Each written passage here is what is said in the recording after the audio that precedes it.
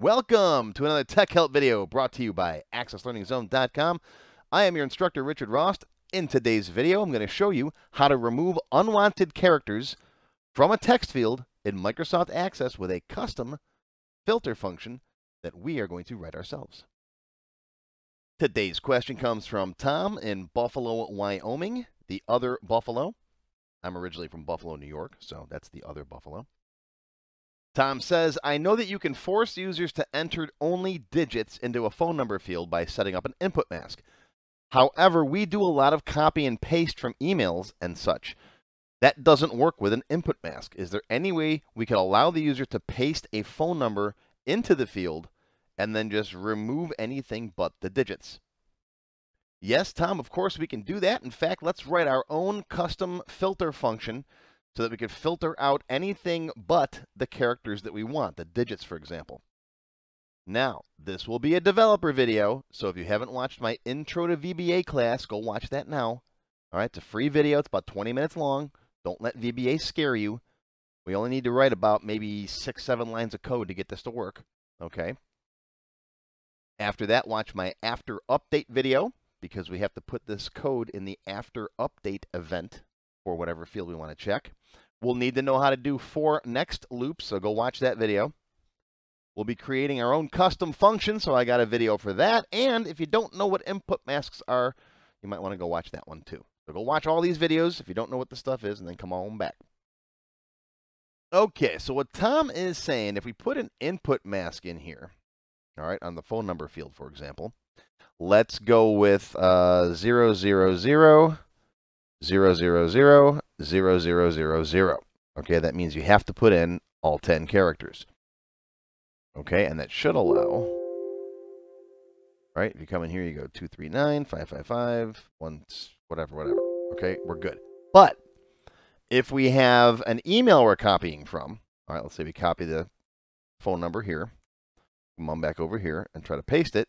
Now it won't paste in because those characters, the spaces even, the dash, the parentheses, are invalid for the input mask. So what we're going to do is we're going to get rid of the input mask, all right?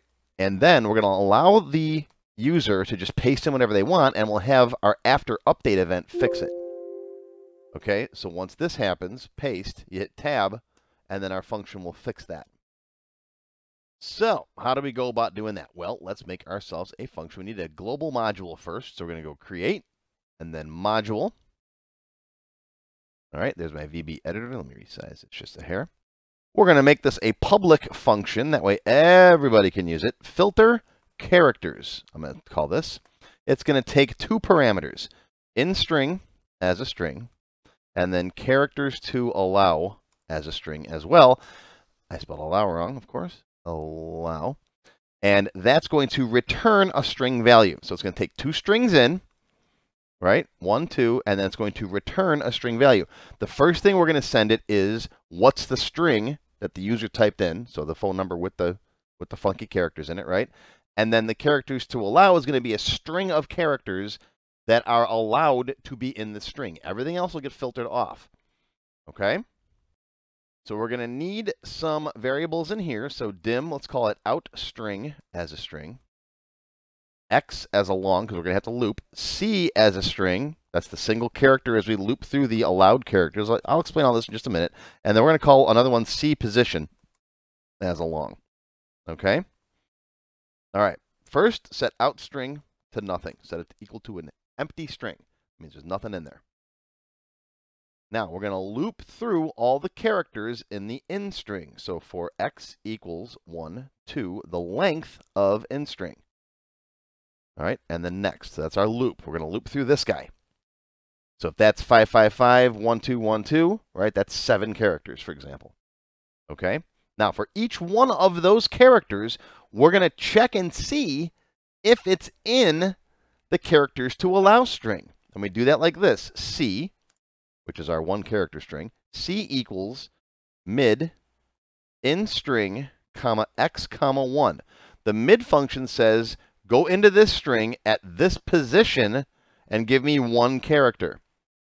Okay? So if you're, here, I'll put a string up here, for example. I'll put 716-555-1212. That was from Buffalo, New York. See, Buffalo. Right, so X is going to start at 1, so give me the first character, right? C is the middle of in string, comma 1, comma 1, that guy. And then when it loops again, right, X will be 2, so it'll say, give me that. All right, give me the middle of this string, the second character, give me one of them. That's how mid works. I got another whole video on left, right, mid string. I'll put a link to that down below in the link section too. Okay, that's an easy one though. All right, so now that I've got that character, I got this character right here, for example. All right, I'm going to check now to see if it's in the character to allow string. So C position equals in string char to allow, comma C. The in string function says, is this string inside that string? So if it's the letter M, this will return a 0. It doesn't exist. If it's the number 6, it'll return a 3. It's position 3, and it always returns the first one. Okay, you with me so far? So we've got a character at a specific position, then we're checking to see if that character is inside the characters to allow string. Okay, so it returns a 0 if it doesn't find it. So we're going to say if C position is not 0, right? Greater than and less than means not equal to. Okay. Okay, if it's not 0, then we're going to add that to our out string. Out string equals out string concatenate C. So take that C, put it on the end of our out string. Okay, then our next, and then when we're all done, filter characters equals out string. Right, we make the name of our function equal to this variable. So what's going to happen? It's going to loop through, right, 1 to however many characters that is. Check to see if 7 is in that allowed string. If it is, add it to the out string. All right, and then loop next. Is there a 1? Is that in this allowed character string? No, okay. Yes, it is. When we get to this hyphen, that's not allowed. So it just won't get added to the out string. Okay, you with me? All right, now we just have to put this in the after update event for whatever field you want to check. So I'll save this, Control S. This will be my global module. I usually have a global module where I put all the little small functions that I got like this. You don't want a separate module for each one of these, and you get tons of modules in your database. All right, let's go into here. Right click, Design View, Phone Number, Event, After Update. Oh, by the way, did everybody notice in your copies of Access? One of my moderators, Scott, mentioned this to me this morning. He's like, did anybody notice that the Access kind of changed colors over the last week? They must have pushed an update at Microsoft, and everywhere. This used to be white, now it's gray. I kind of like it. This changed a little bit too. This guy, see, it's a little bit different. Little tiny, teeny upgrades just to make me have to update all my videos. No, just kidding. Okay, ... after update. Okay, after the phone number gets updated, what are we going to say? Phone equals filter characters. What are we sending to it? Phone, that's a string, comma, what are the characters to allow? 1, 2, 3, 4, 5, 6, 7, 8, 9, 0. Okay, those are all the characters we're going to allow. All right, save it. And now, come back out here. Let's come back out here. Let's close this. My mouse does some weird clicky things once in a while. Customer form. All right, I'm just gonna make a change to this one. Just hit space bar. That's enough to trigger the after update. Hit tab. Boom. There you go. All right, so you can come out. Where's my email? There's my email, right? You can come out here if you got a phone number that's in this format, or whether it's like this. Right, no matter what you got, anything, you just take this, come here, copy it, come back over here, paste it in, tab, and the filter characters does the work. See, copy, paste, and boom, gets rid of all those characters. Okay, you can do the same thing with your name fields if you want to, right? You can come back in here, let's say, right click, design view, email addresses, for example. You might want to have a list of characters that are not allowed in email addresses. I have a list of it somewhere. I had to look them up for my website when people try to type in email addresses. But let's just do a name real quick. Okay, so we'll go to after update event right here. Okay, and we'll go first name equals filter characters first name. Don't put it inside of quotes. I almost put it inside of quotes. That'll actually send the word first name to it, comma, what characters are allowed in a name. All right, A, B, C, D, E, F, G, H, I, J, K, L, M, N, O, P, Q, R, S, T, U, V, W, X, Y, Z. You might also want to allow a single quote, a dash, a space. Don't forget your space. Then you might have, you know, like Jean-Luc. All right, any other characters you want to allow in the first name. Okay. And since we have option compare database on, it doesn't matter if you have upper or lowercase here. They'll both be allowed. Okay, so if I come in here and save it and type in Jean-Luc like that, tab, it's good. But if I type in something like this, those numbers get filtered right out. Which, of course, you want to be careful with names, because if you give people, like I get customers from all over the world, and some other languages have those funny characters that aren't, you know, on the standard 26-key keyboard. You know, a little E with the umlaut over it or whatever it is. Okay? Right, we type in something like this, and it just gets fixed to that. All right. Of course, FilterCharacters is also found in my code vault. This is a benefit perk for gold members and up. I got tons and tons of different functions in my code vault. Lots and lots of stuff in here. One of the perks of becoming a member, signing up, becoming a gold member. There's all kinds of stuff in here, right? Generic VBA. I got access-specific VBA. I got ASP. I got all kinds of things in here. Even a little bit of Excel VBA. Not much, though. I haven't gotten into much Excel VBA.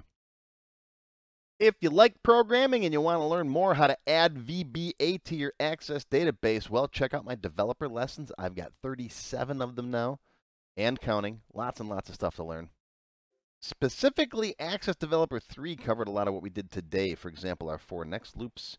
We've got variables and dimming variables and stuff like that. All kinds of cool stuff. Access Developer 3. I'll put a link to it down below. And if you have any questions, feel free to post them. And if you want to learn more, in the extended cut for the members, we'll go over global constants. In other words, instead of having these long strings of letters, numbers, and whatever other characters inside all of your code, we'll just make one thing called alphanum, which is like alphanumerics, or just digits, which is 0 through 9. And you just put the word digits in there. And we'll do an optional replace with parameter. As you can see right here is a space. All right, for example, if you get an address and there's a bunch of weird characters in there, it'll just replace them with a space. I had this problem with some credit card software that I wrote. Right, it was trying to pass it to the credit card processor, but because there was a weird character in the string, it kept throwing up an error. So once I filtered out anything but letters and numbers, it worked. So that's all covered in the extended cut for members. Silver members and up get access to all of the extended cut videos, all of them. There's like 250 some now. And gold members can download these databases, and they get access to the code vault, which is where all the cool stuff like my FilterCharacters function can be found. How do you become a member? Click on the join button below the video. After you click the join button, you'll see a list of all the different membership levels that are available, each with its own special perks. Silver members and up will get access to all of my extended cut tech help videos, one free beginner class each month, and more. Gold members get access to download all of the sample databases that I build in my tech help videos, plus my code vault, where I keep tons of different functions that I use. You'll also get a higher priority if you decide to submit any tech help questions to me, and you'll get one free expert class each month after you finish the beginner series. Platinum members get all the previous perks, plus even higher priority for tech help questions, access to all of my full beginner courses for every subject, and one free developer class each month after you finish the expert classes. These are the full-length courses found on my website, not just for Access, too. I also teach Word, Excel, Visual Basic, and lots more. You can now become a Diamond sponsor and have your name or company name listed on a sponsors page that will be shown in each video as long as you're a sponsor. You'll get a shout-out in the video and a link to your website or product in the text below the video and on my website. But don't worry, these free tech help videos are going to keep coming. As long as you keep watching them, I'll keep making more, and they'll always be free. If you enjoyed this video, please give me a thumbs up and post any comments you may have. I do try to read and answer all of them as soon as I can. Make sure you subscribe to my channel, which is completely free, and click on the bell icon to select all to receive notifications when new videos are posted. Make sure you click the Show More link down below the video to find additional resources and links. You'll see a list of other videos, additional information related to the current topic, free lessons, and lots more. YouTube no longer sends out email notifications when new videos are posted, so if you'd like to get an email every time I post a video, click on the link to join my mailing list. Even if you don't want to become a member, feel free to donate to my tip jar. Your patronage is greatly appreciated and will help keep these free videos coming. I got puppies to feed. Now, if you have not yet tried my free Access Level 1 course, check it out now. It covers all the basics of Microsoft Access. It's over 4 hours long, and I just updated it for 2021. You can find it on my website or on my YouTube channel. I'll include a link below that you can click on. And also, if you like Level 1, Level 2 is just $1. Yep, that's all, $1, and it's free for all members of my YouTube channel at any level, even supporters. Want to have your question answered in a video just like this one? Visit my tech help page on my website. You can send me your question there. While you're on my site, feel free to stop by the Access Forum. Lots of good conversations happening there. Be sure to follow my blog, find me on Twitter, and of course, YouTube. Once again, my name is Richard Ross. Thank you for watching this tech help video brought to you by AccessLearningZone.com. I hope you enjoyed this video and that you learned something today. I'll see you again soon.